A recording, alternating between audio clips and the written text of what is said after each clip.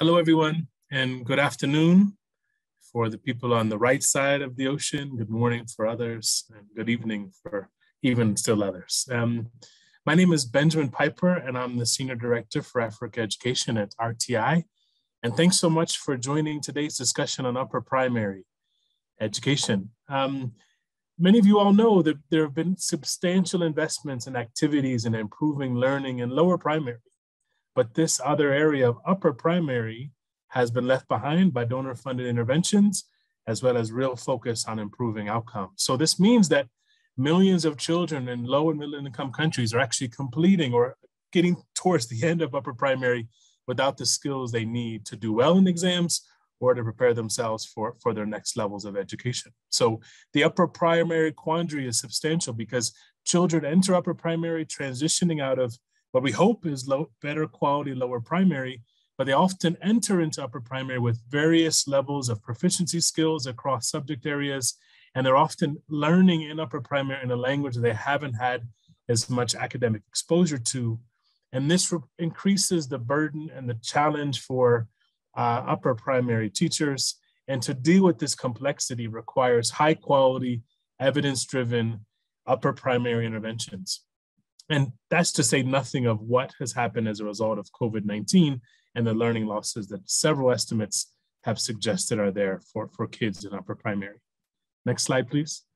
So it's in this context that RTI has just published a few months ago a new white paper called Higher Grounds, Practical Guidelines for Forging Learning Pathways in Upper Primary Education. And I want you to see the pictures of the authors, particularly the ones on the left side of your screen, very talented researchers who've developed this white paper that has kind of 5 core components. Number 1, in upper primary, how do you improve teaching quality through professional development tailored for this level? The second component is it's not just about the system, it's about pedagogy. How do we think about improving pedagogy for teachers in this upper primary subsector? Third, how do we think about assessment? Not just assessment of learning, but assessment for learning. And as we'll talk about a little bit later, assessment as learning. How does upper primary deal with assessment? The fourth category or component of the work we worked on was teaching and learning materials in upper primary. How should they be designed? How is that different from other portions of the system? And the fifth category that's really important is the social and emotional learning needs of children at this level. How does school climate in upper primary interact? And finally, how do we prevent school-based and school-related gender-based violence that is unfortunately a major concern in many of the countries we care about? So let me talk to you about what's going to happen in this webinar. First, we're going to hear from Patience Soa, my colleague, who's the first author of this white paper, who's going to give us an overview of the work. And then she'll shortly then be joined by Wendy Railangita and Rachel Jordan for a short Q&A on the white paper. So as Patience presents in a moment, be thinking about your questions.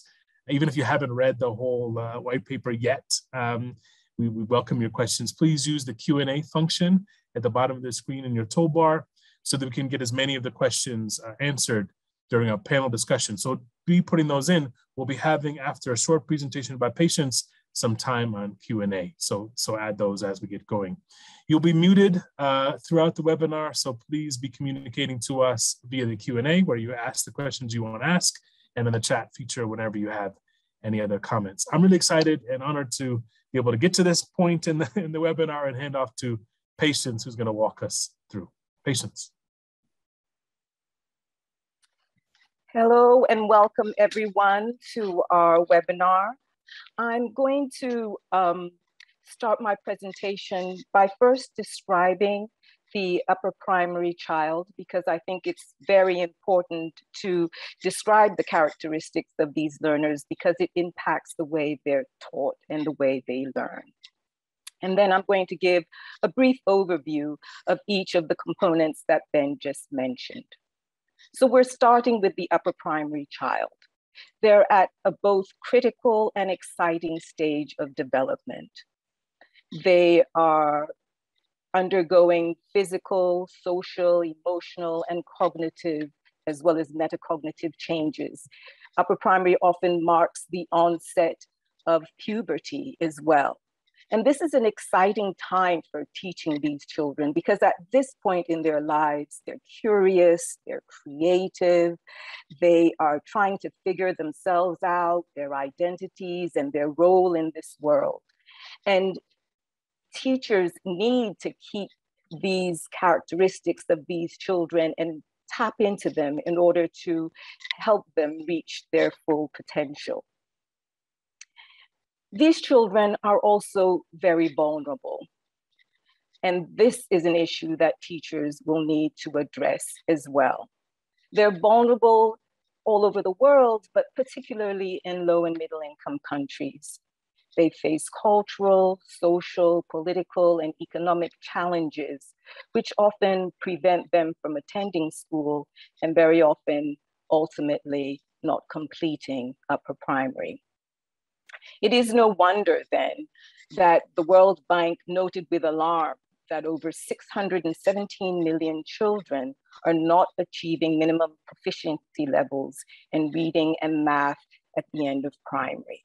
So this is why we're here today, to present our white paper, but also to advocate for the upper primary child, advocate that more focus should be given to them, and to point out the need to keep the characteristics of these learners in mind as we teach them in schools.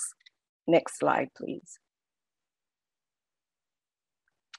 To develop the white paper, we did some research in low and middle income countries, as well as the global north, to see what worked best for teaching and learning of children of this age. We came up with 5 essential components. Now, you may look at them now and say, well, this is equally applicable to children in the early grades. And in a sense, they are. But also, as we've mentioned before, we want to take the unique characteristics of these children into consideration and then tailor teacher professional development to prepare and help these teachers hone their craft to effectively teach these learners. So I'm going to start, next slide please, with component 1, which is fostering teacher quality. We recommend that teachers be taught to self-reflect, to be inclusive, and to pay particular attention to the developmental progressions of children, because students come to upper primary at different skill levels, and the teachers need to be able to have the appropriate tools to teach them, meet them where they are, and help them achieve mastery of the subject matters. We also recommend that teachers use developmentally appropriate pedagogy and assessments to inform practice. We delve deeper into what pre-service teachers need as well. And we recommend that colleges of education, training colleges, move away from a focus on theory to giving pre-service teachers more opportunities to enact high leverage practices. And these are core practices that they need to effect change in authentic classroom context. So we want to have school-based practica where they're in school teaching children. For in-service teachers, we recommend ongoing professional development. We recommend that these trainings or TPD be small, targeted, and staggered across the academic year. We recommend that they be hands-on and focus on how teachers can teach children increasingly abstract and complex subject matter. Next slide, please. Component 2 is a focus on numeracy, literacy, and the content area subjects. And here we asked ourselves, so what should they know and what should they be able to do as they're teaching upper primary children? As in all teacher preparation and professional development, we recommend that teachers have strong pedagogical and pedagogical content knowledge. That is to say that teachers know how to teach as well as more specifically how to teach their subject matters, and that they have a deep knowledge of developmental or learning progressions. In the area of numeracy, for example, we would like teachers to be able to build on foundational concepts that children have learned from the early grades. We would like them to be able to scaffold mathematical models and representation, and to teach children how to explain and justify their answers. And most importantly, especially for me, not being a math person, make links to out of school mathematics to make math more relevant to the children they teach. In literacy and language, as Ben mentioned earlier, in upper primary and low and middle income countries, we have a unique situation where children are moving from instruction, which has totally been in mother tongue or local languages, to instruction in English, French, Portuguese as a language of teaching and learning. So these children are not only learning language, they're also learning literacy and content. And to teach children, these children, teachers need, among others, to be able to integrate the 4 language domains, that's oral language, listening and speaking, as well as reading, writing, and viewing, which is a visual literacy.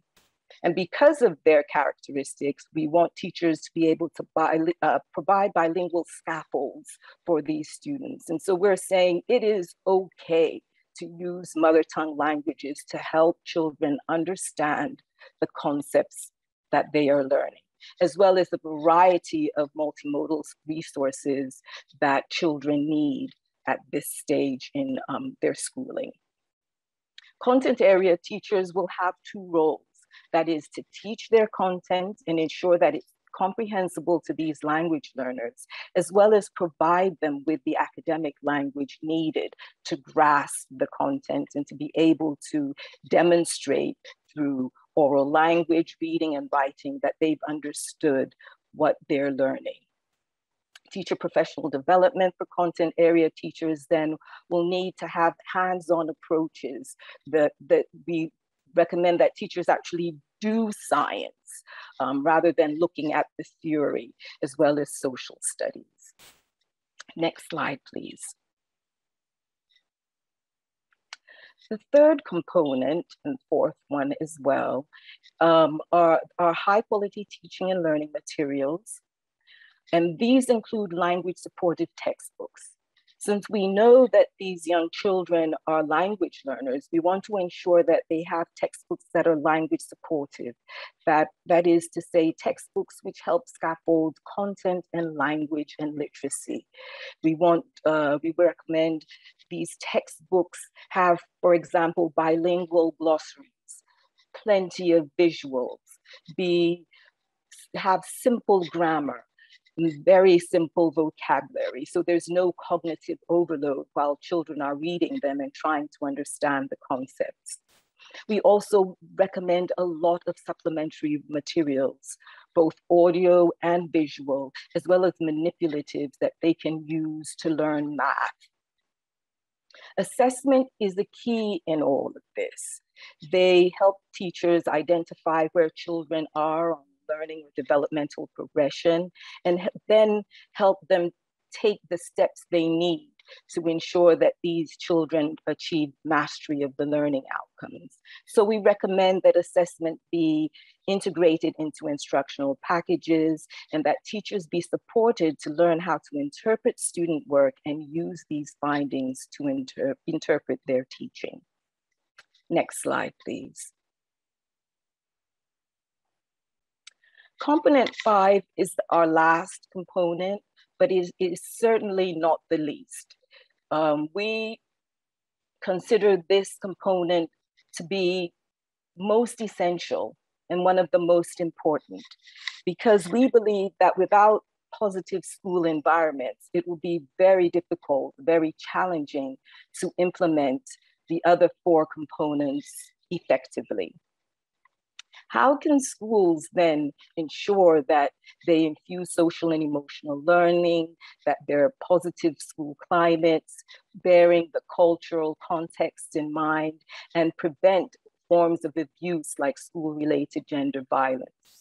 We recommend that school communities be engaged in developing a shared vision of teaching and learning, that they engage stakeholders to prevent all forms of abuse, and that there are accountability systems to ensure that children are safe when they are in school so they can flourish.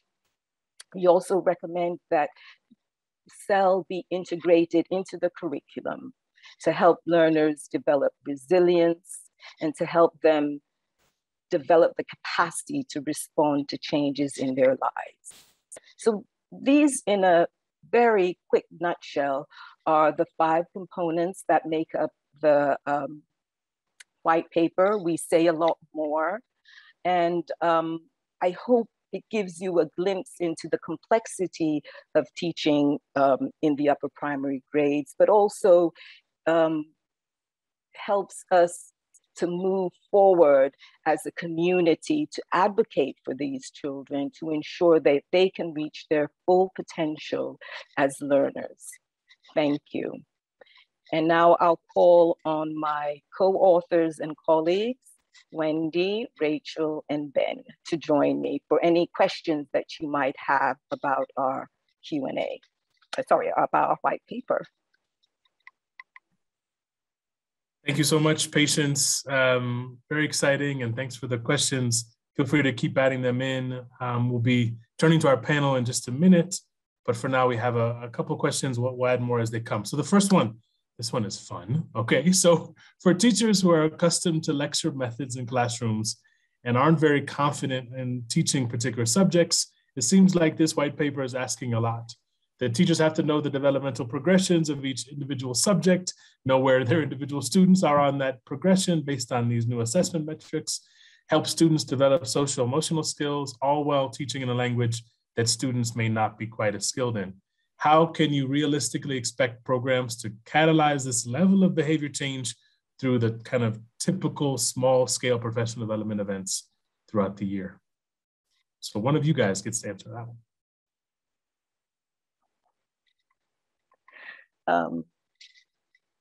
My mic's on, so why don't I take that on and try? The questioner is right, it is complicated, but I think the key here is that professional development is ongoing, that we have a variety of professional development, and that we take it step by step.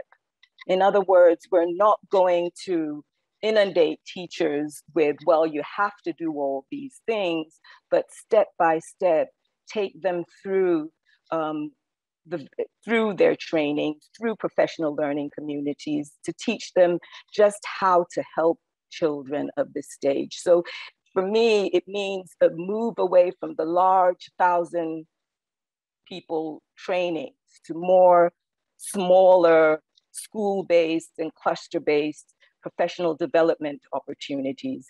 And if, for example, we are infusing how to teach CEL as we're doing the teacher training, it then comes naturally. If we're teaching them about how to pose reading comprehension questions, for example, we want to ensure that some of these reading comprehension questions help build on student social and emotional learning skills, help build those skills. So that in short. Wendy, Rachel, anything else to add, Ben?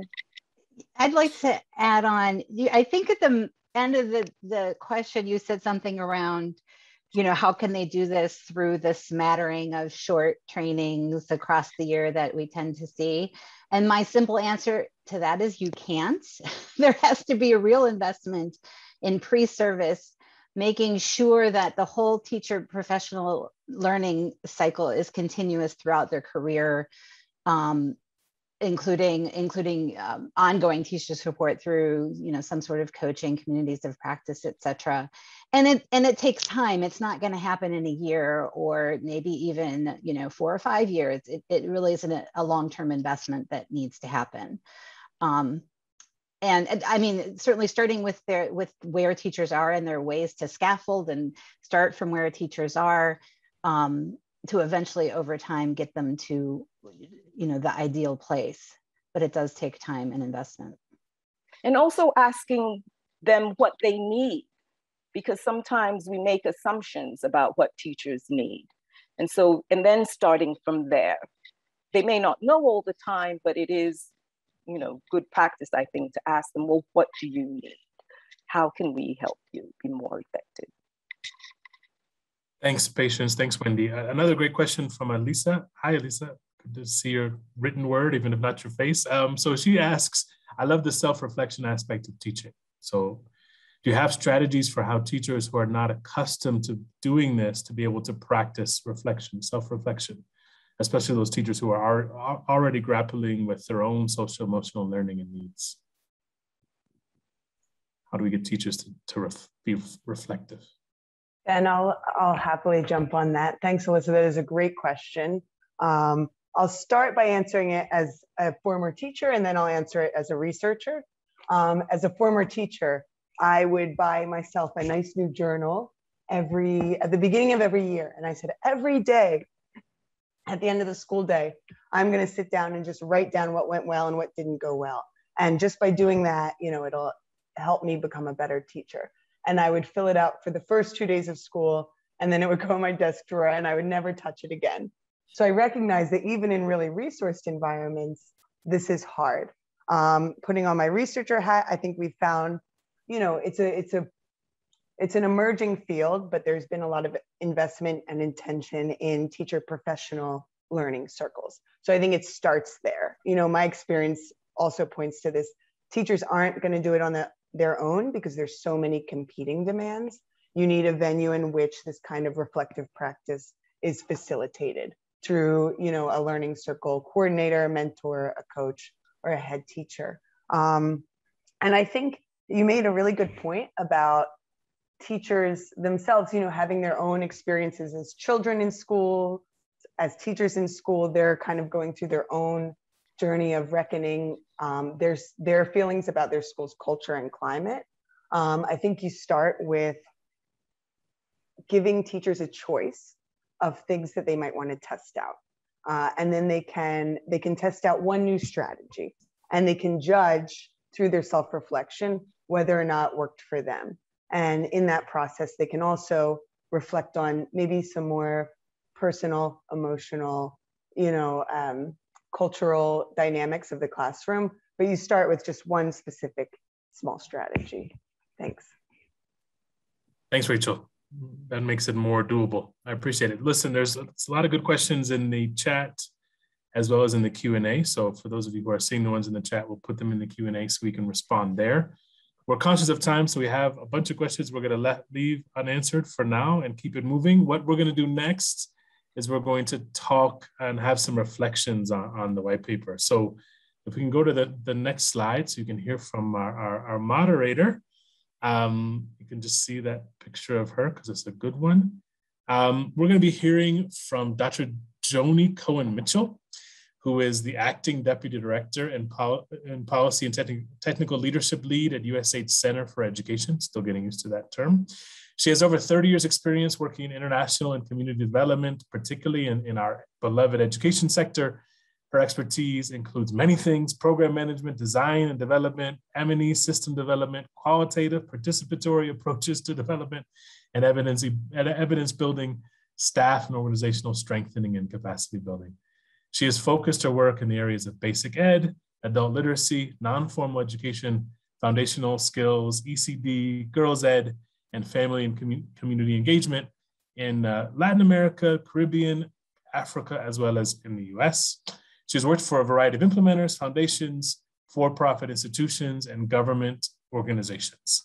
She holds an MED in international education and an EDD in educational policy, research, and administration in the very well respected Center for International Education at the University of Massachusetts at Amherst. So very much looking forward to your comments and thoughts on this topic. Tony, over to you. Thank you so much, Ben. I very much appreciate the opportunity. I'm excited to have this conversation with you all and everyone who's present today. So thank you so much for inviting me. As illustrated by the white paper authors, despite many investments in improving learning in primary education, millions of children in low and middle income countries are still completing upper primary without the necessary skills for further learning. USAID in particular has invested in foundational skills programming together with our country partners and implementers for over 3 decades. And together we have worked diligently on many aspects of what I like to call the education value chain: books and teaching learning materials, issues around language of instruction, training and capacity building, pre-service, in-service, systems reform, always laser focused on access, quality, and equity. And while much attention has gone to the early primary years, as mentioned many times already, scant attention has been focused on the upper primary grades and what it needs to look like and be different in order to achieve meaningful learning outcomes. As we well know, foundational skills are the critical building blocks to achieving learning outcomes. And they matter because they empower students, children, young people to access additional knowledge and more experiences. So together, we need to fix our eyes firmly on this crucial goal and unite so we can better understand what works in upper primary, precisely because of the wider opportunities it will unlock for millions of learners, particularly those most marginalized.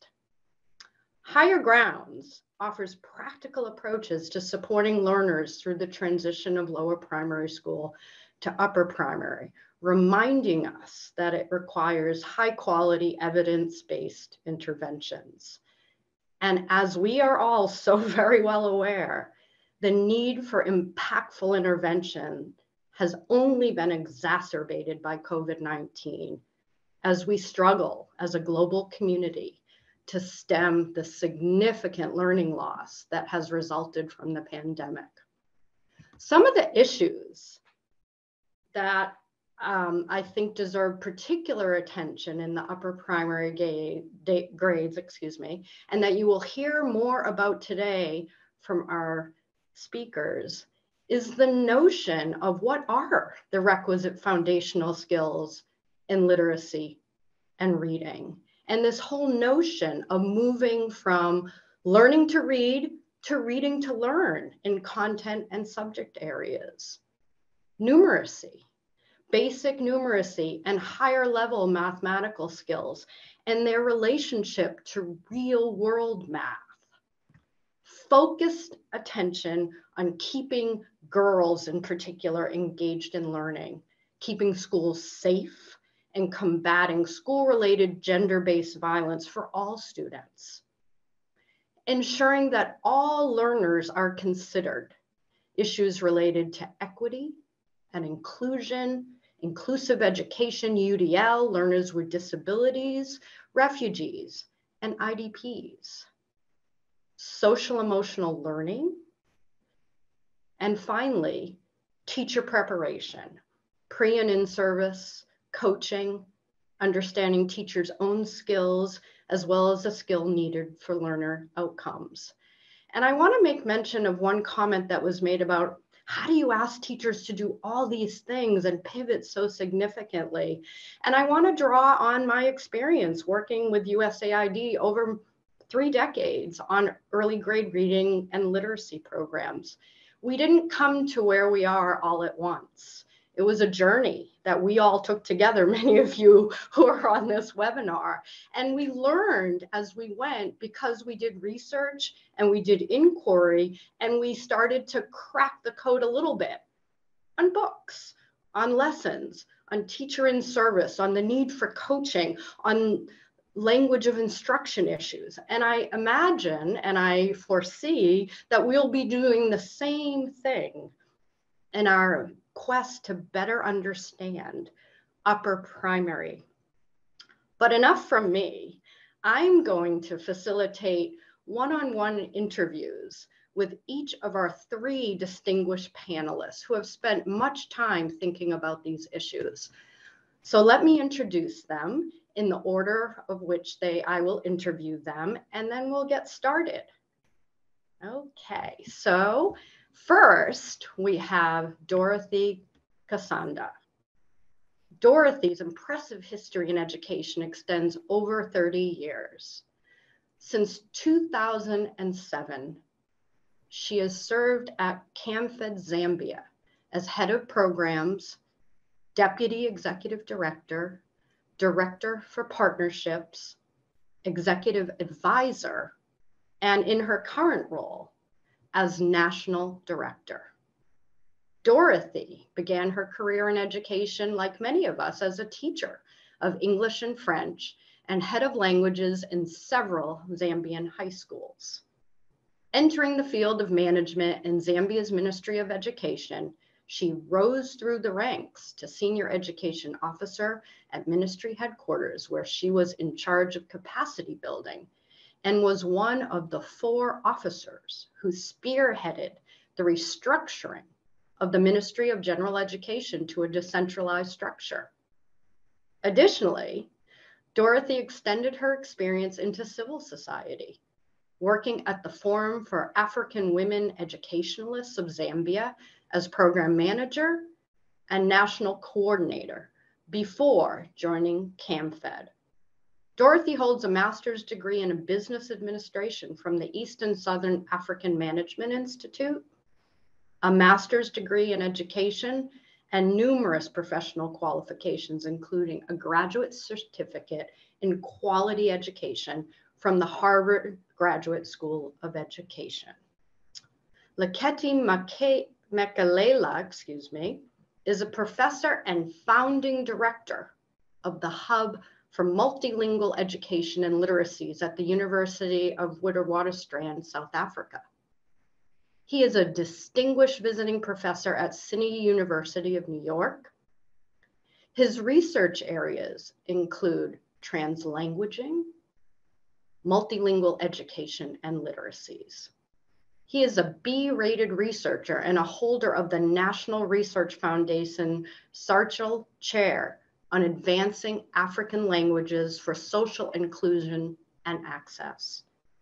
He pioneered a globally acclaimed theoretical model, Ubuntu translanguaging, and its pedagogical equivalent, Ubuntu translanguaging pedagogy, to normalize simultaneous learning and teaching in more than one language in complex multilingual education systems.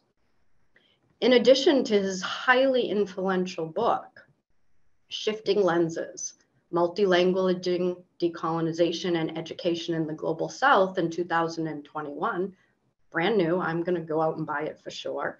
He has produced 4 interrelated books on innovations in language and education.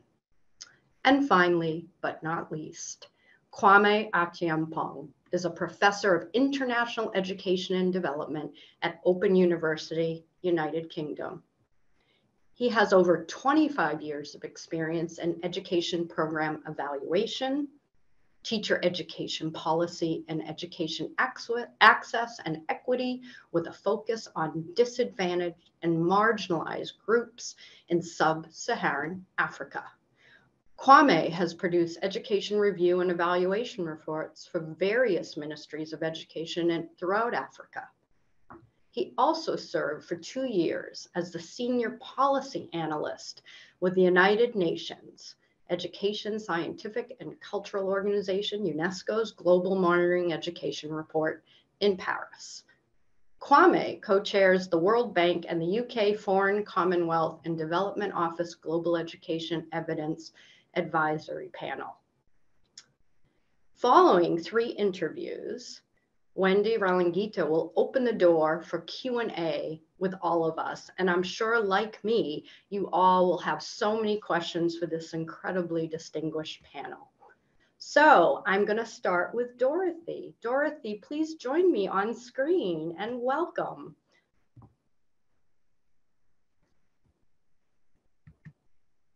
Johnny, I think somebody needs to. Hello. Someone needs to put me on camera. Thank you very much. There you are. You're Thank you, Johnny. Wonderful. Hi. Welcome, Dorothy. I'm thrilled to get the opportunity to ask you a few questions. So let's get started so that we can allow time for all the Q&As that I am sure is going to follow. Can you give us a few examples of policies and practices implemented by governments, donors, and implementers which have successfully supported the education and protection of adolescent girls? What made these practices and policies successful in your opinion, and who did they target? Thank you, Johnny. And first of all, allow me to thank the organizers, RTI, for including me on this panel discussion. It's a real pleasure. There are a number of white paper recommendations which firmly align with our experience as CAMFED. And issues like the interdependence of SEL, school culture, and SRGBV, the need for SEL to be culturally relevant, the need to engage schools, communities, and families in SRGBV prevention, the importance of clear systems of referral and accountability. All these are very important. And one area of discussion that I'd like you to pay attention to is the extent to which delivery of SEL curriculum should sit with teachers. The white paper recommends that teachers reflect upon their own experience at school in order to better connect with their learners' social and emotional well-being, and points to examples of teacher-led SEL and school-related gender-based violence curricula. Our experience in CAMFED, because we work with poorly resourced and marginalized school environments, we've found that while teachers are very relevant and very important in facilitating SEL and bringing a positive school climate, they are not really best placed to deliver SEL curriculum. And the reason is that in sub-Saharan Africa, in rural areas, there are very few role models, female teachers. And because they're focused on delivering the syllabi, the academic angle of the syllabi, they find it quite challenging to address some of these issues.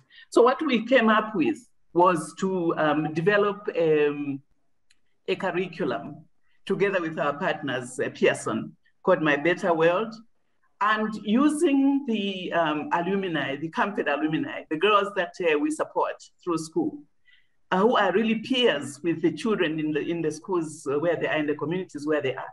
They are the ones who are delivering the life skills program, and through My Better World and the Learner Guide program.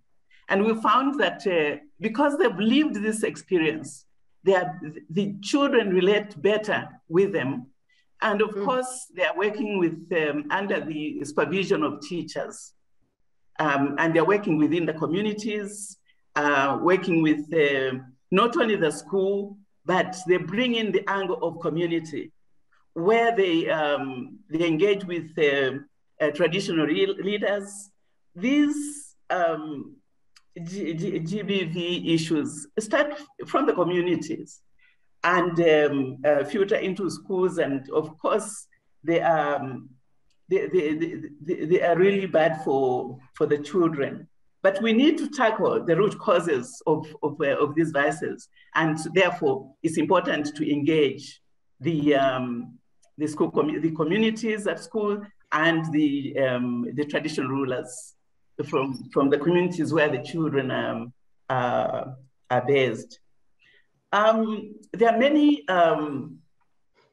policies that have been put in place, and most of them, of course, emanate from they're anchored within the international policies, like the SDGs, the Jom Chain in the 1990s, education for all. But of course, education for all cannot happen in an environment which is not enabling. And therefore, those countries that have signed up to these policies and strategies, they come up with locally rooted strategies. One of them is the free basic education, which has really freed up a lot of children into engaging in school. The other one is what we call the reentry policy, which comes with ensuring that girls who are sexually abused and they drop out of school and fall pregnant, they can come back to school. And what we've done is to strengthen that, is to work with our partners, the legal partners in the NGO world, to ensure that governments in the countries where we are well placed to implement these. Please tell me, Johnny, so that I don't overshoot the no, I think I'd like to ask one final question before we do need to wrap up, because you've really highlighted quite a bit. You talked about some examples. You talked about the critical role that communities need to play. And I think for our last piece, before we have to move on, I guess I'd be really interested, and from your point of view, what do you think donors and implementers should be thinking about around social emotional learning and the creation of positive school cultures and climates, so that young and primary age school girls and boys are ready and equipped for all the challenges they face in adolescence? Well, donors play a critical role. First of all, the issue of ensuring that the policies and guidelines are really adhered to, and the implementing is taking place within the schools, within the national programs. I think that's something that the donors can look out for, especially in terms of when governments are committing themselves to implementing GBV and GBV strategies. That those are embedded in the proposals that are being submitted, and also to ensure that these are locally rooted. Because if you bring something foreign, then of course it will not work. It has to be owned by the people that are implementing. So it's very important that those angles are looked at from the donor point of view. Yeah. Wonderful. Perfect. Thank you so much. I know others have many more questions that we'll get to in the Q&A. Thank you so much, Dorothy. I'm now going to invite Lekete to put on his video so I can ask him a number of questions. Welcome. Thank you, Johnny. Yeah, thank you so much. I know many people have questions related to literacy and language, your area of speciality. So I'm going to start with one, and feel free to meander into other ideas. In terms of critical transitional grades of 4 and 5 regarding language and literacy learning, what points from the guide would you like to highlight when thinking about what ministries of education, donors and implementers should do and should be thinking about to support learning? What recommendations do you have that might not be in the guide that you want to put forth? Thank you.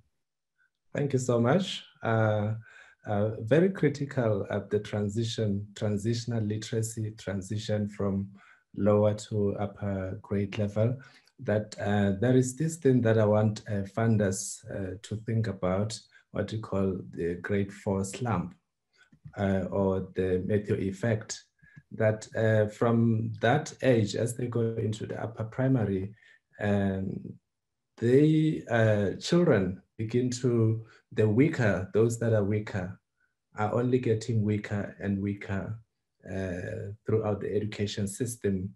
Therefore, the big thinking then is we think about the social linguistic output, what type of society, and the reason for that is because, you know, they're multilingual, they have got more than one language, and we talk about maintenance. How can they maintain what they have rather than reducing what they have? In other words, once your mother tongue is subtracted through many of the immersion programs that are supported and sponsored, that is equally to reducing a part of you, and your identity is compromised throughout the whole education system.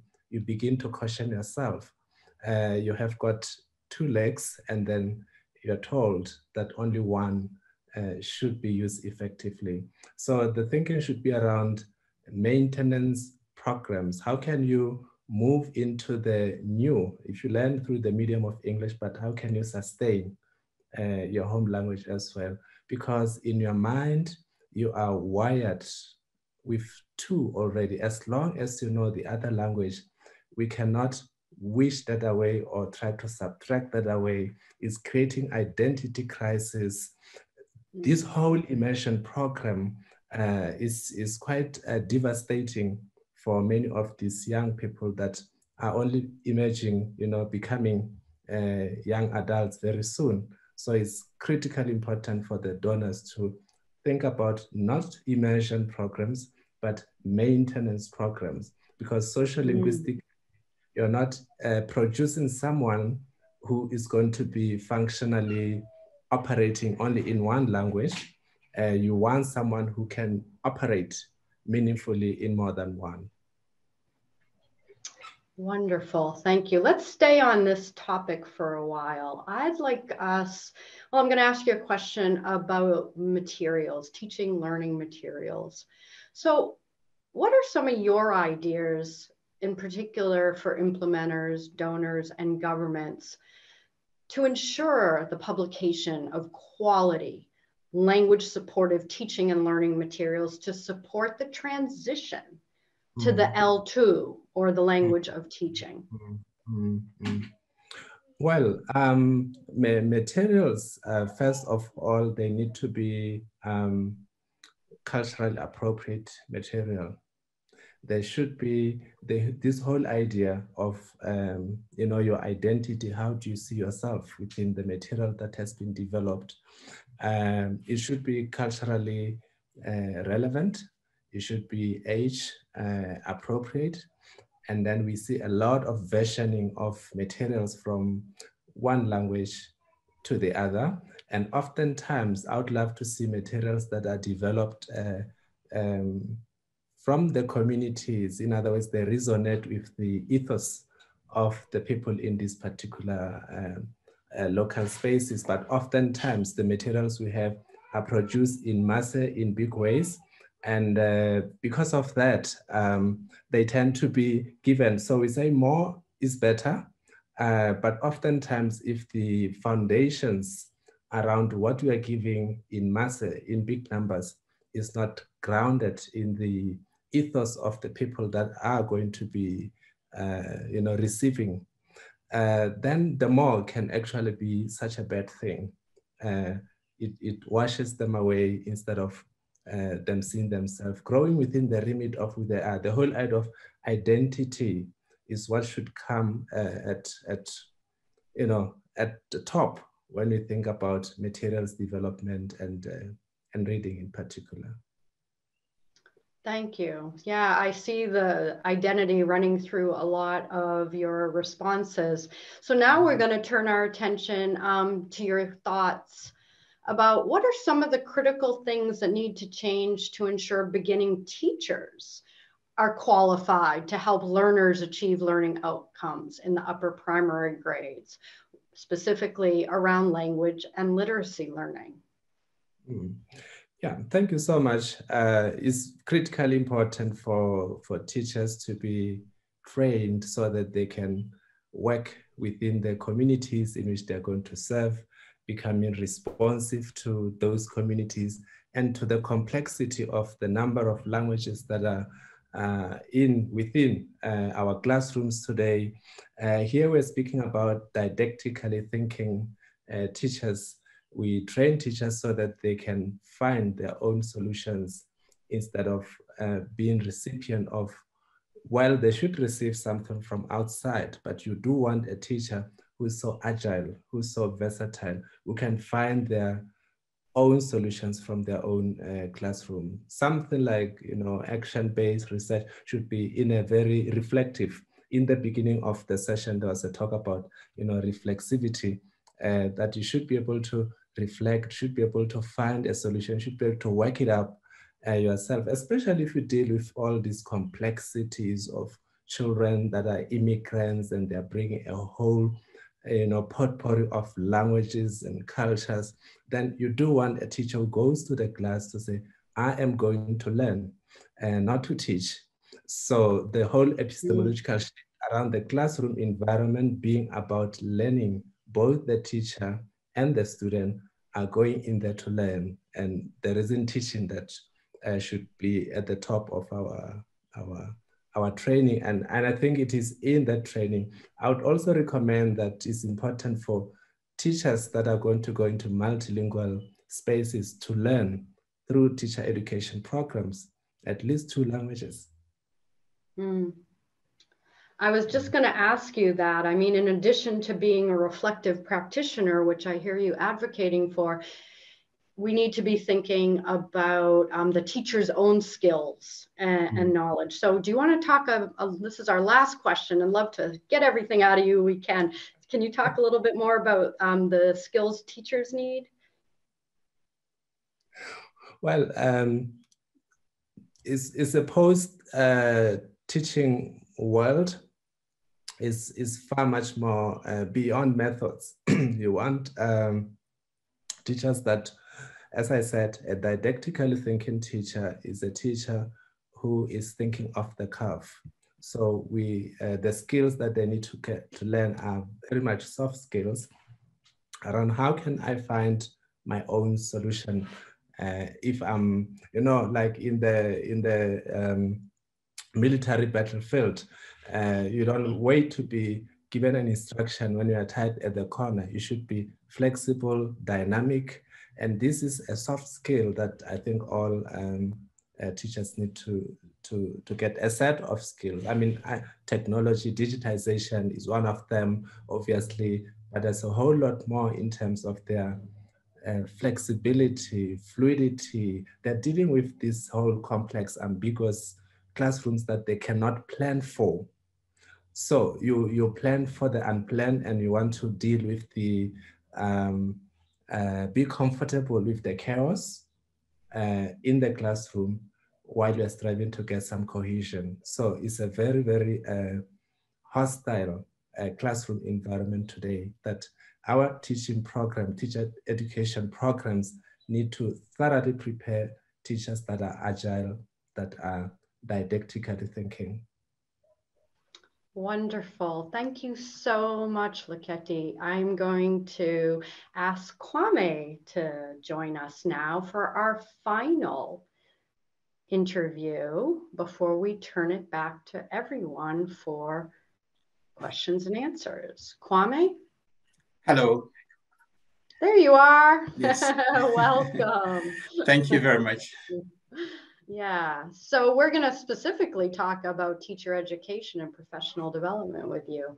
So we're going to start with what from your very deep experiences with teacher training and professional development, What recommendations from the guide would you want to highlight when designing a professional development program for teachers in upper primary grades? And tell us a little bit, how do they differ from professional development for teachers who are focusing on the lower primary grades? Thank you very much, Johnny. And first of all, let me congratulate the team which has put together this, I think, brilliant document, because I think it has some very important messages for us for how we can improve training of teachers in the upper primary level. I think it's important, one of the key things that comes through the paper is just how important it is to make a distinction between the needs of learners in upper primary and lower primary. I think that one of the things that it's highlighted is for me, first of all, to say that these teacher professional development programs should deepen teachers' knowledge of the stages of adolescent development, emphasizing the fact that the intellectual development of adolescents goes through several stages and requires appropriate pedagogical approaches to maximize their learning potential. And I think this is very important so that we make that distinction. In lower primary, we often are providing more generalized pedagogical approaches. But as you move into the upper primary level, we need to emphasize the pedagogical content knowledge that are linked to specific subjects, but also the conceptual knowledge that these subjects require. So strengthening those aspects are very, very important. I think one of the things that the report also emphasizes, which I think is a very important point, is that assessment. I think that we often do not place enough emphasis on that. And teachers, to be effective, have to be able to understand the learning needs of these children at that stage. So I think that the instruments that help the teachers to really understand the different stages at which children are, as these adolescents are, as they navigate upper primary level, is very important. But finally, let me add a very important message that comes through this report. I think there was a question asked about all of these things that we want teachers to do and to learn and understand, and it can be overwhelming. When I read the report, I thought, okay, this is quite a lot. But another aspect of the report, which I think is important, that helps us to contextualize all of these messages, is the emphasis on professional learning communities. In every context, learning has to be situated within the environment in which teachers are learning to practice. And there is knowledge that is generated through that context. So I think the emphasis on teachers in learning as part of a community at upper primary needs to be emphasized. And it's not the case that we give these teachers these tools and we let them alone in their classrooms. I think the opportunity for them to confer, to reflect, to engage, to talk about this, the special needs that are coming from teaching at the primary level is very important. And I think that this is where a lot of these examples and recommendations can really bear fruit in what teachers do in their classrooms. Thank you. Thank you. So I'm going to circle back to something you mentioned around assessment, because I think it's the top of all of our minds much of the time. The guide makes several recommendations on how upper primary teachers can be supported to use assessment to inform instruction through materials, training, and ongoing support. Let me posit something to you, Kwame. If you were given the opportunity to develop your own program and an unlimited budget to fund it, what strategies and supports for using assessment would you invest in, and why? And what are the important things to focus money and resources on? Now, that's a very, very good question. And I'm glad you added if I have all the resources that I can use to do this. I just think that one of the things we have to help teachers to do is to provide them with the resources for assessment, for using assessment as part of their teaching. And so I would really invest in creating resources that can be either access through a platform or through materials that teachers can readily access. We need to provide the teachers with a lot of these assessments that, to me, provide them opportunity to profile how their students are learning, to document that, and also to be able to provide that to the students themselves. So I think resource development, material resources for assessment to diagnose students' learning difficulties, especially at that stage, the students would have come sometimes with lacking in some of the foundational skills. You know, how do teachers identify these areas where they lack? So I think resources that teachers can readily access, providing lots of them, would be my first approach. The second thing is to create opportunities also for provide teachers with, if like, the kind of technology that either in the schools in which they work, where they can work together to access resources that others are using in their own school. So I would put a lot more emphasis on access to technology, assessment materials. You know, some schools within the country, outside the country, in various environments that teachers can readily access. We're in the 21st century. You know, each teacher should be able to access good resources if it's either in the United States or it's in Europe or it's in some other part of Africa. You know, and create this community where teachers feel that they can get the resources they need as and when they need it in their classrooms. These are the areas where I think I'll put a lot of emphasis in providing these resources for teachers. Wonderful, thank you. So I have a final question for you before we open up for the Q&A. Thinking about the current practices in the preparation of pre-service teachers and upper primary, what do you believe are the biggest things that need to change to ensure that beginning teachers are skilled enough to help learners achieve learning outcomes in the upper primary grades? Now, thank you. That's a very, very important question. My experience in working in teacher education and my critique of teacher education, particularly in Sub-Saharan Africa, is that it is too much focused at the college level. I think what needs to change is that we need to shift or create more opportunities and time for trainee teachers to learn to teach in real classrooms. And what I mean by that is that the curriculum for learning to teach should shift increasingly towards the environment of real classrooms.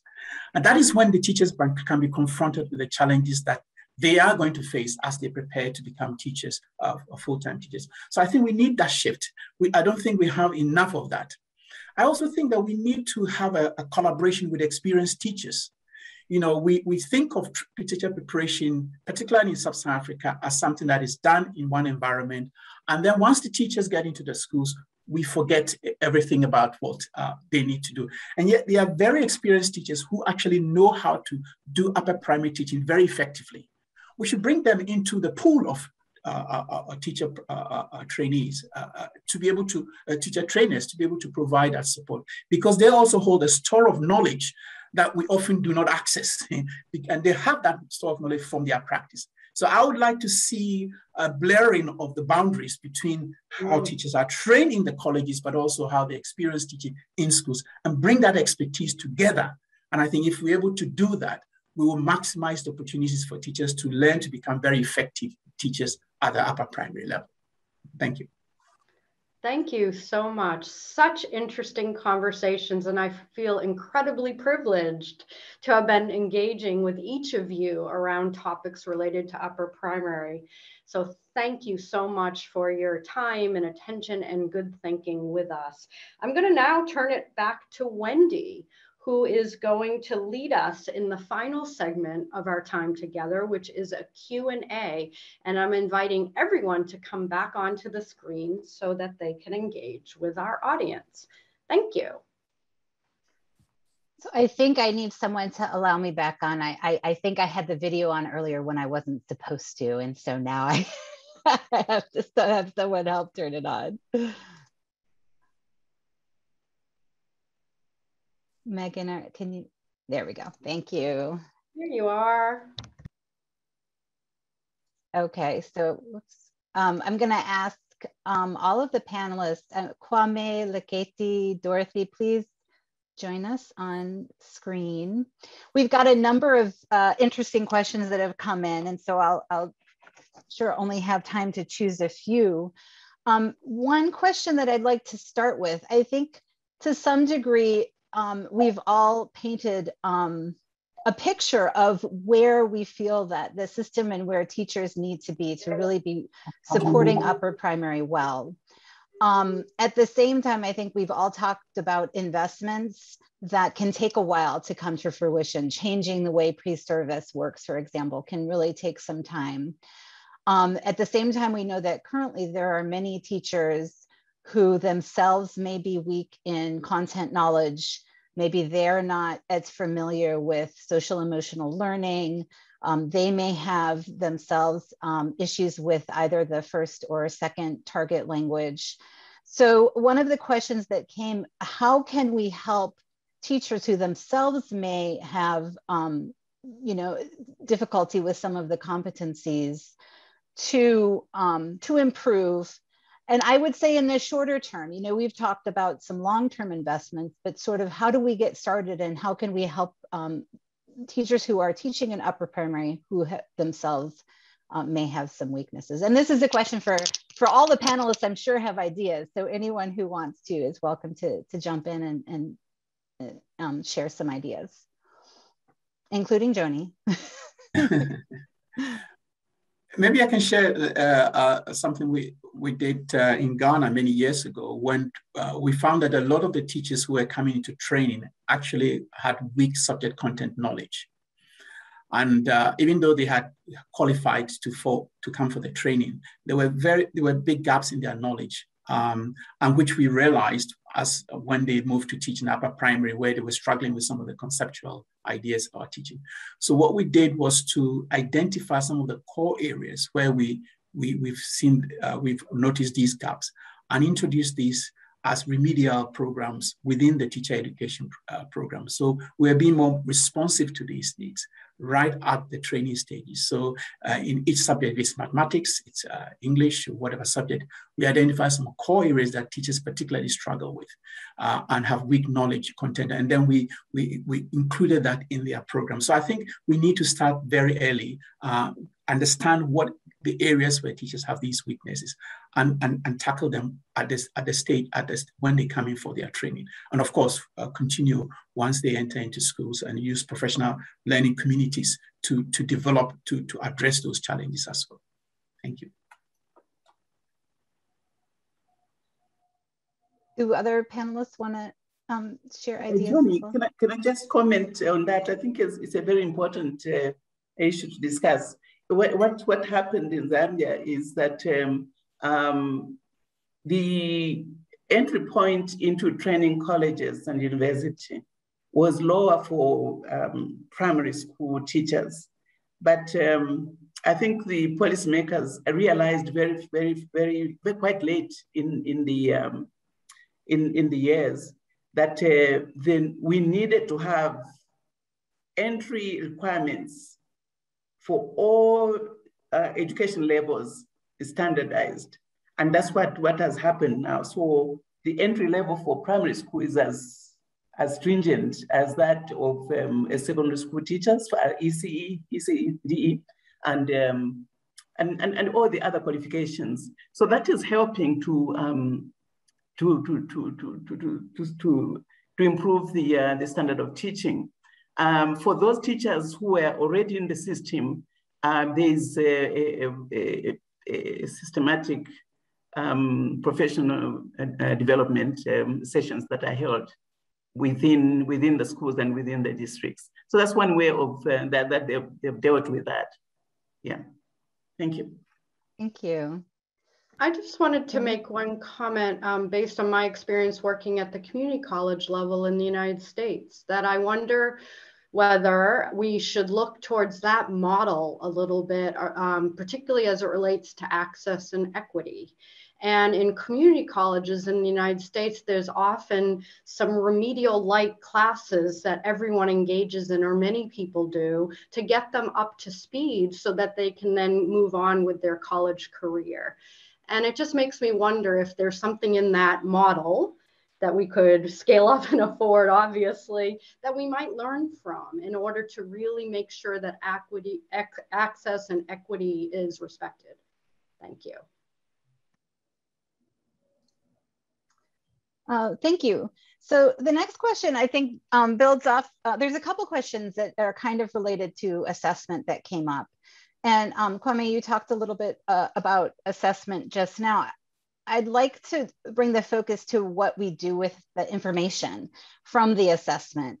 There was a question about remediation in upper primary, and particularly recognizing that, you know, even in early grades, you have children in a classroom who may be at different levels. Well, as we move into upper primary, those levels those gaps between levels in a classroom may be even bigger, from children who are coming in maybe without even foundational skills up to children who may be performing at grade or higher. And so one of the questions was around how to help teachers. What can teachers do? What should teachers be doing in a upper primary classroom that has might have those wide range of levels? And you know, what can they do both in terms of assessment, but then also using the information from assessments to help children at their levels? Mm-hmm. What I should say, what can they do, and how can we support the teachers to do those things? No, I think that's very important. I think that implied with this question is also the fact that the teachers need to know the levels at which these children are coming in when they enter, say, grade 4. So being able to provide them, like I said in my presentation, with tools that can help them to identify the different levels at which these students are is very important. I think that will help the teacher to be able to target the instruction to these different learning needs. This is often something that we emphasize at lower primary, but we don't do enough at upper primary, that there are differences and the different stages at which these students are. And first of all, the teacher needs to know that and needs assessment tools that they can readily use to identify the learning needs. But I think moving on there, I think assessment should become really part and parcel of the way the teachers themselves teach and use to really engage in the students to learn. And I think we don't often emphasize that enough. We don't want assessment to become another level of activity that is so separate from what teachers do, but rather make it an integral part of what they do. So some of the activities that teachers give students themselves, the worksheets, the books that they use, should have embedded in it in these activities that provide information, not only for the teacher, but also for the learner to be able to understand at what level they have reached and where they're moving to. I don't think we provide enough signposting in our assessment regimes in the classroom for the teacher and the learner to know where they are and where they're moving to. And I think more of that should be done to provide these guides for the teachers to be able to achieve these goals. Thank you. Any other comments on that question?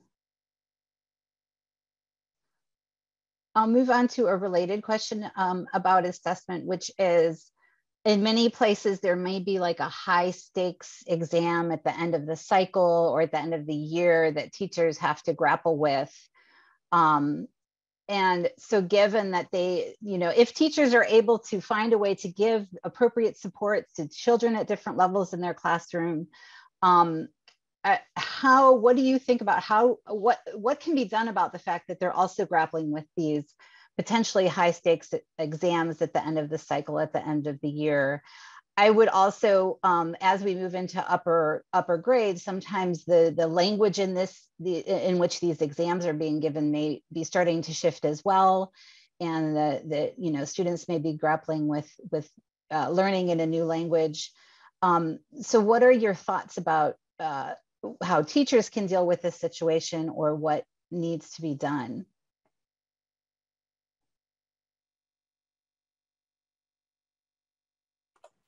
I don't know what I should go again, but I can give my other panelists. But let me just add that I think the reality is that as the students get into the upper primary level, the pressure on teachers to teach to the test, to prepare them for the exam, get stronger. That's the reality that teachers face.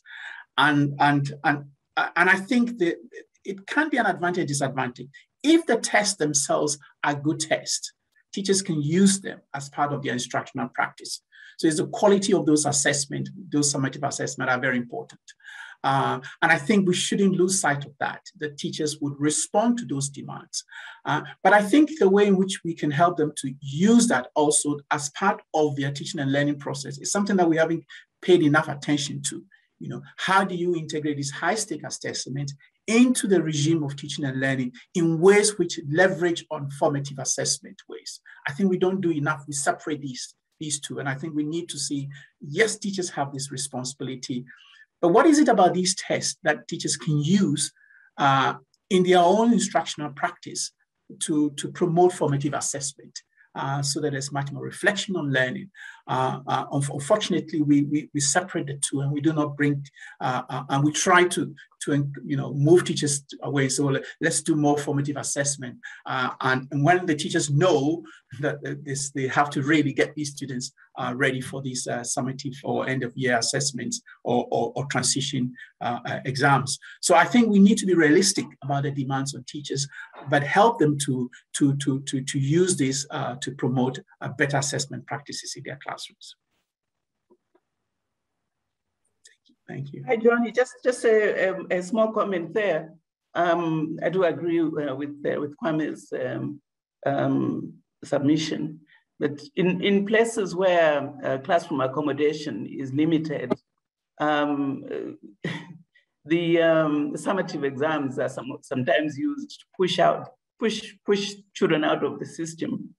And so I think the push should be to have enough infrastructure so that there's accommodation enough for all the children and not push them out of the school system, which is what really was for us the use of summative assessment.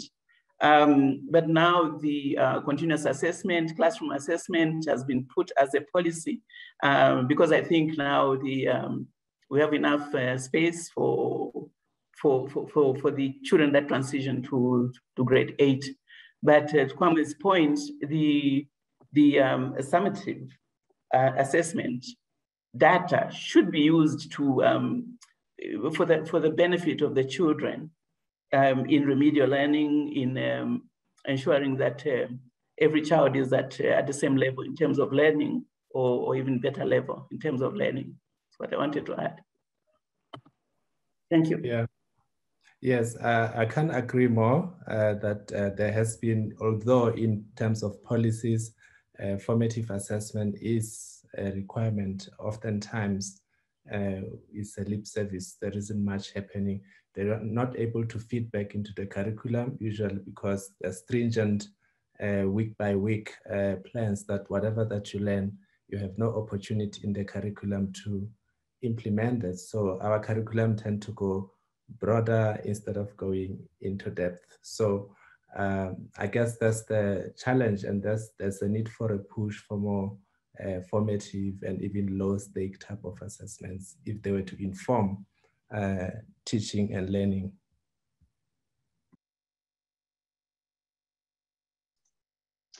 Okay, one other question I had that relates to some of these issues around where we are now versus where we would like to be eventually. So I, in one of my previous answers, I said, well, in response to the question of how can you do this in the current, approach of having a bunch of, a smattering of trainings, and I said you can't. But given where we are, where do we start? So we in the paper, as well as among the panelists today, we've talked about a number of different areas that are important to support. We've talked about really good visions of where we feel that teachers need to be in order to support well in upper primary, and some of the ways to support that, shifting pre-service, some of the in-service kinds of things we can do.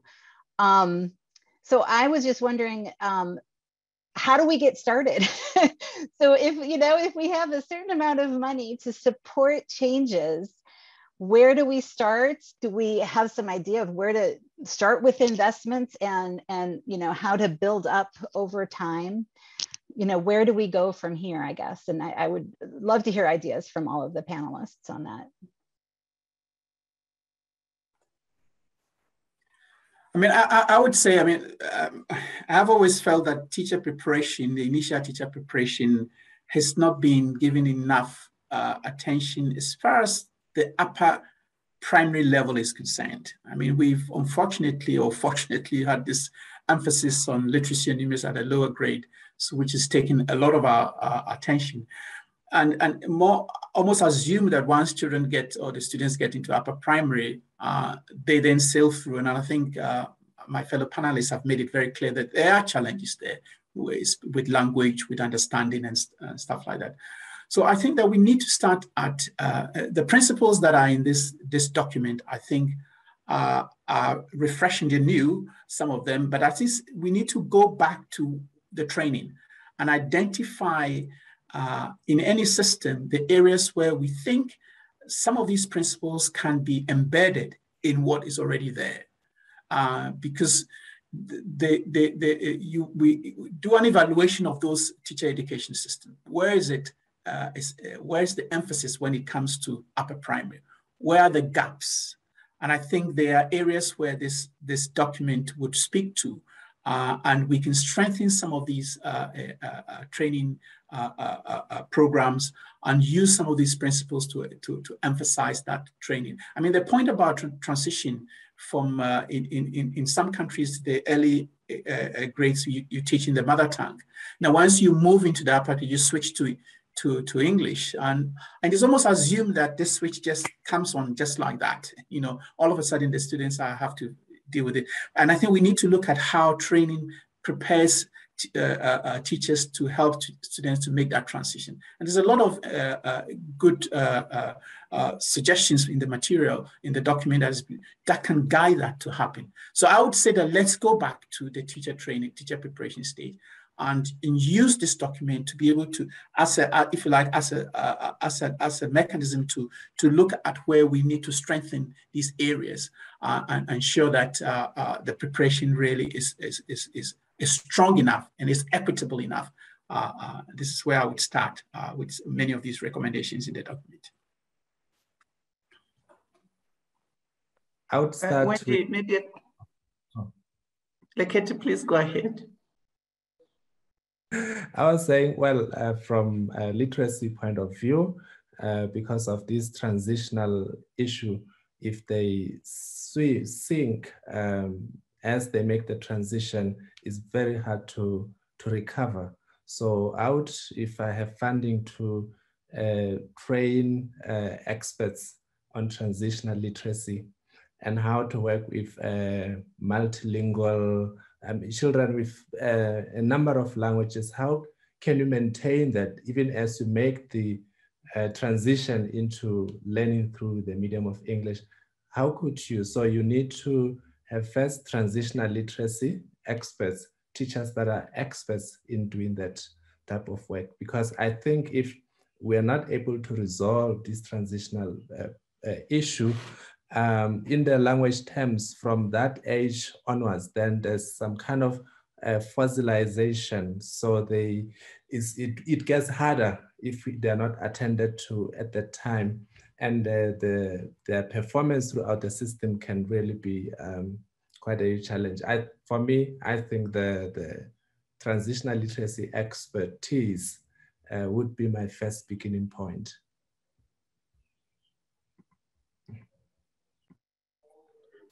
Hi, Wendy. The issue of language for me is key, especially looking at our position here. We have 73 languages, and 7 of those are embedded in the curriculum. And even though English is the official language, there is the transition between the lower grades into upper grades is quite distressful for the children. Not only for the children, but also for the teachers, because much as they've been prepared, the children have been prepared to get into into English, transition or break into English, they are not competent enough to understand the English that is in the literature that is being used.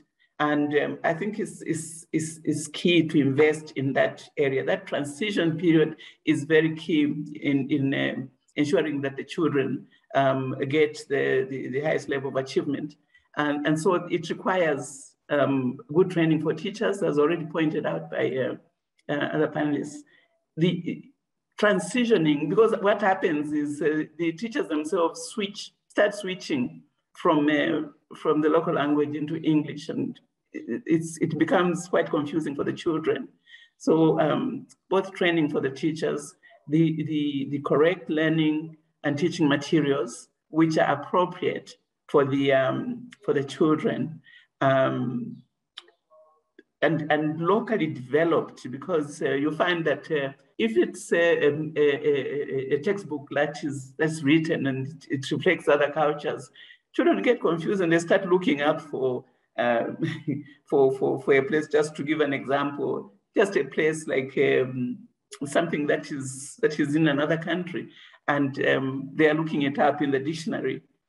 So I think the development of the correct teaching and learning materials, the training of teachers, and the training should be in the colleges. They should be in the books and the tools that they're going to use in the classroom. Otherwise, they'll be detached from the reality. Thank you. Thanks, Joni.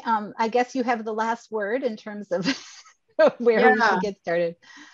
Thank you, Wendy. Yeah, I couldn't help but echo everything that my colleagues have said, and I would add one piece about, we know teachers are the fulcrum of change, but we know they live in an ecosystem. And I think we have to look really carefully at that ecosystem so teachers are not atomized, or the training materials are not atomized, or the assessment is not atomized, and that we really look up and down and across of that, what I like to call the education value chain, and figure out how do we create behavior change on the multiple levels so that teachers can learn the skills they need, and that students then can engage in, meaningful learning for learning outcomes. So thank you very much.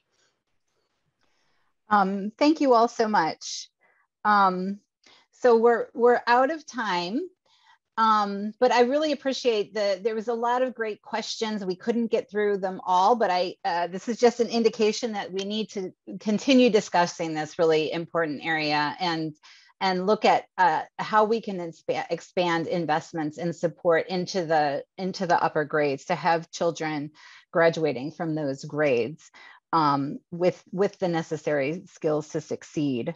I want to thank Joni, Dorothy, Leketi, and Kwame for joining us today and sharing your rich experiences, expertise, as well as Ben, Patience, and Rachel, co-authoring the paper, as well as your contributions today, and the RTI comms team who helped organize this session.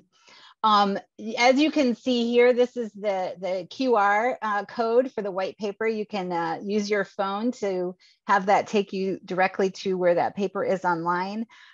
You will be getting a short feedback survey on your webinar window after we close this session. So please take a moment to fill that out. And we'll be emailing you with a link to access a recording of the session in the next week or so, if you would like to relive this interesting event. Thank you all for taking your time and joining us today, for starting this discussion that we look forward to continuing. Please be well and have a good afternoon, rest of your day or rest of your evening, as the case may be. Thank you.